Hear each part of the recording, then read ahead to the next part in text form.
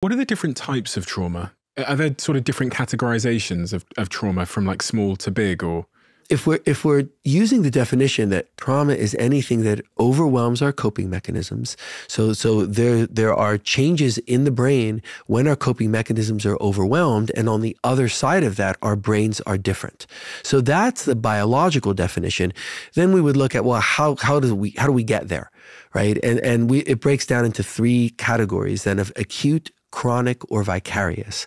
So the acute trauma is how we've traditionally seen trauma. So if you think about the idea that people were shell-shocked after World War I, right, that was acute trauma, combat trauma. So our traditions of looking at trauma come from acute trauma, and it's just more evident, after someone dies or there's an injury or there's a car accident, we can see that, oh, okay, gosh, that could what makes some difference in the person. Like we can kind of get that. And sometimes we can see the change in the person from before and after. So we have tended to equate trauma and post-trauma syndromes, like what happens to us after those changes in the brain are now with us, to acute trauma. But again, it's not a soft definition. It's based on, do those changes in the brain happen in other ways? And the answer to that is yes. That if a person is seen as less than, for example, in a society, for whatever reason, across time, or even within a household. A person is being abused in a household, a child is being neglected, or a child is being emotionally or physically abused. Bullied at school? Sure, bullied at school, absolutely. Right, so nothing happens all at once, right? But that brain changes just the same. So it's a scientific definition of traumatic change, and it is true in situations of chronic trauma just as it is in acute trauma. Now, it doesn't mean all acute traumas or all chronic traumas make these changes in the brain. And then vicarious, so the third category, there would be vicarious trauma, which means human beings are empathic, right? I mean, thank goodness, right? That's how all goodness comes in the world, through our ability to have empathic connection. But that also means that our trauma can communicate from one to another. And again, it's not a soft concept. So people who are very much involved in other people's trauma, so in healthcare settings, sometimes in journalism settings, just in intimate home settings, in just spending a lot of time with the news, right, can become traumatized and have the changes in the brain that look the same as the person who lost two family members in the car accident. So it is true that vicarious trauma can change us in just the same way. The modern field acknowledges that if it's in the context of professional endeavors, which really makes no sense, right? Like what we're talking about are brain changes, and brain changes can come through acute trauma, chronic trauma, or vicarious trauma because of our ability to have empathic connection and compassion with other humans. I want to make sure that I've nailed this before we move on. So the acute trauma is, I get it, it's the big events, it's the going to war, it's the car accident, the big events that happen typically in an instant, typically. Chronic trauma, this is things like racism, sexism, bullying that happen over a long period of time, gradually, that make you often feel less than other people. And the vicarious trauma is the trauma that, as you say, you get from empathy. So feeling someone else's pain, feeling someone else's trauma, and it becomes your own. Yes. Okay. Yes. And they can all lead us to the same brain changes. But people have different levels of susceptibility, right? So one person may have 3 big acute traumas, and that person's brain is still doing okay, right? It's not changed towards greater vigilance, right? It's not changed towards greater inflammation in their blood vessels. Then, another person could have one incident that might seem more mild than the other 3, and that person can then have brain changes. So part of it is, who are we genetically? How are we built? What kind of life experience have we had, especially early life experience?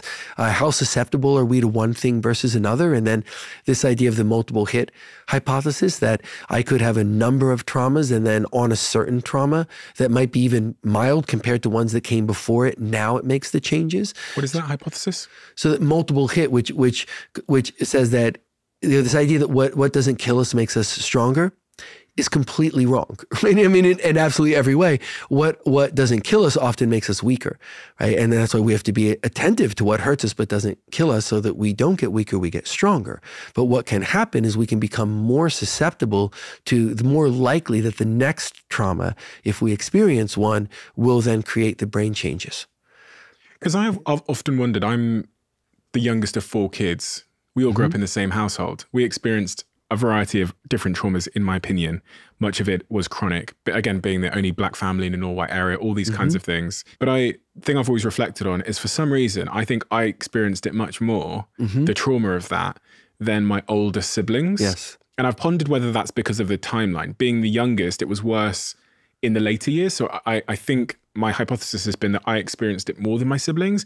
And I think I've embodied the shame a lot more than my siblings have, yet we both went through the same thing. So for whatever reason, I'm like really, like, I'm a workaholic and I'm exceptionally driven. Not that my siblings are, but I'm obsessed in a way that's probably not completely healthy. And I look at my siblings and I go, they're not fucked up in the same way that I am, but we all went through the same thing.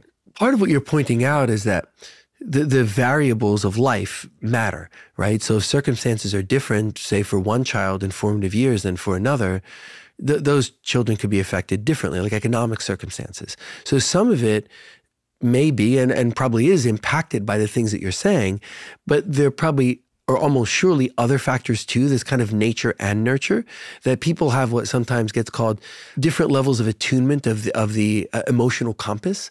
So, you know, some people are very sensitive and sensitized to things and very aware of what's going on around them and aware of their own feeling states. And, you know, and other people can kind of go through life and, you know, emotionally buffeting things can happen, but they kind of keep going, you know, and look, there are pros and cons to both of those ways of being, but the person with the sort of more finely attuned emotional compass is the person who's likely to register more things that are negative, like things like subtle expressions of prejudice, right? That someone with a less attuned compass may just, you know, kind of not see that, or just, it doesn't make it, you know, into their conscious awareness, whereas someone else who would be very attuned might see a lot of those things. So it's part of like, what is the nature? Like, who is the person, right? And then what is the nurture? Meaning, like, what are the variables, you know, that seed sort of falls into as we go through life? You must have seen this a lot in your practice, where an individual went through a really traumatic early event, and you've got the person in your practice sat in front of you that is an alcoholic. They are experiencing sort of suicidal thoughts. But then when you look at the rest of the family are just doing fine. To some, whatever that means, fine. But right. Well, one have to look at, is the rest of the family doing fine? Because sometimes what it seems like on the outside is not true on the inside. And then we do think about genetics, especially around alcoholism. There are, we don't understand all of it, of course, but there are genetic factors that can be very impactful. Then we'll look at personality structure, you know, is that person built to sort of internalize or externalize blame? You know, so why alcohol for this person and not for someone else? How much is nature or nurture, and how much may be formative? It may be that, for example, that person was in social circumstances, just real example that happens with some frequency, say mid to late teens, where alcohol was accepted as a way of coping. Right. And maybe other people in the family weren't. The circumstances were just different. Where they went to school was different, whatever, and they didn't have it modeled for them that this is how they cope. So maybe there are genetic factors that push more towards alcoholism. Maybe there are social factors, right, that it was modeled for that person. So you need to kind of put those things together, and which is why we follow patterns, and there's a science underlying all of this. But we have to look at who is that person, right? Because you have to look at, you know, the family history, so the genetics that may have been passed on, and what does that seem like may be the case in the person? How can you be informed by that? And what were their formative life experiences? And we start to build a picture of what's going on inside of us so that we can understand and change by looking at our history, which is why mental health doesn't often do this. You know, it takes an inventory of your symptoms now to reflexively prescribe a medicine, right? So we need to understand ourselves if we're going to understand whether trauma is afflicting us, how it's afflicting us, how we can prevent it, how we can treat it if it's there. And I think that means accepting that this is real and this is real science. If you love the Diary of a CEO brand and you watch this channel, please do me a huge favor. Become part of the 15% of the viewers on this channel that have hit the subscribe button. It helps us tremendously, and the bigger the channel gets, the bigger the guests.